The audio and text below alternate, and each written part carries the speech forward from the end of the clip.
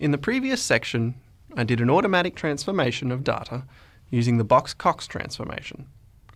The question I want to ask you now is, why does it work? So why do I want you to know why a method works? First, understanding the foundations of the methods you use gives you a better sense of why things go wrong and what to do about them when they do. Second, this stuff is beautiful, and I want you to see a glimpse of this beauty. Does this mean you can't use a method until you fully understand it? Of course not. Remember that the best way to learn is first to learn how to do the method. Then, once you're confident, you can learn why the method works.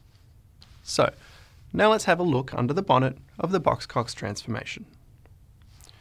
We'll call the variable we're interested in x, and the transformed version x star. In the box-Cox method, we consider this general transformation. The Greek symbol there is called lambda. Why use English when Greek is so much cooler? That parameter lets us control what type of transformation is done. For example, when lambda equals 2, we get x star equals x squared minus 1 all over 2. So we have a square transformation.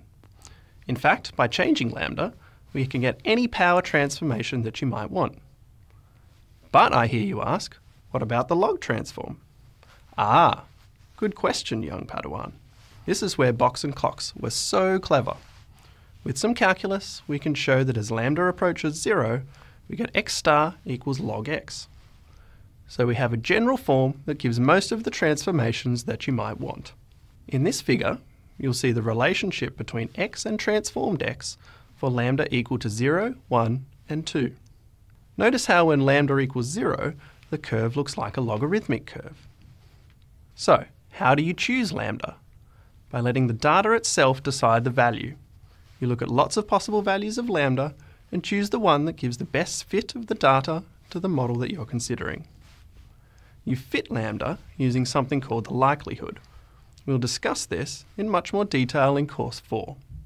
But next, we'll look at how you can reduce the number of variables in your dataset.